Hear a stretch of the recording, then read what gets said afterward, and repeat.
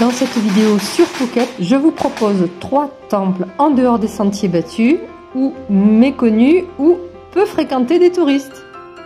Vous cherchez à visiter Phuket autrement, vous cherchez des temples peu visités ou des lieux moins fréquentés, faites donc un tour au Wat Sri Sunthon, qui est situé dans le centre de l'île, sur une route pourtant très fréquentée, celle de Satri. Ce Bouddha doré couché est implanté sur le toit du temple. Curieusement, il s'agit d'un toit en béton.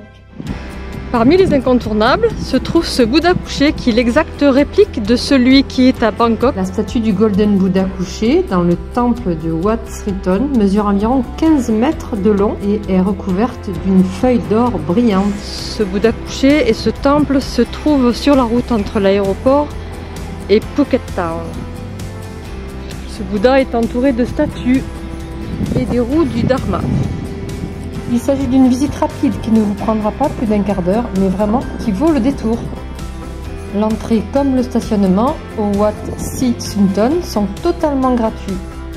Voici maintenant le deuxième temple que je vous propose, le temple Wat Suwan Khiri Wong ou Khiri Wong. Un petit arrêt maintenant au Wat Suwan Khiri Wong qui dépend de Pendant. Il est bien sûr recommandé de porter une tenue vestimentaire adaptée à la visite des temples bouddhistes.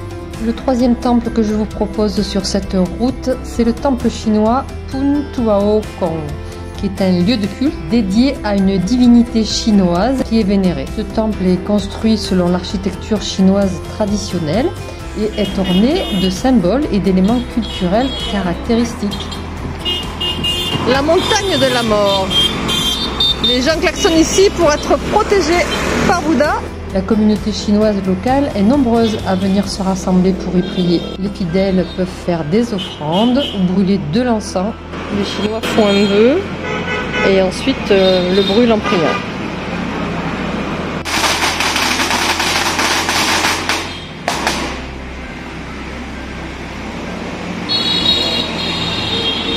Et ensuite ça pétarade. Les Thaïlandais font un vœu dans le but d'éloigner les mauvais sorts. Vous cherchez à visiter Phuket autrement, vous cherchez des temples peu visités ou des lieux moins fréquentés.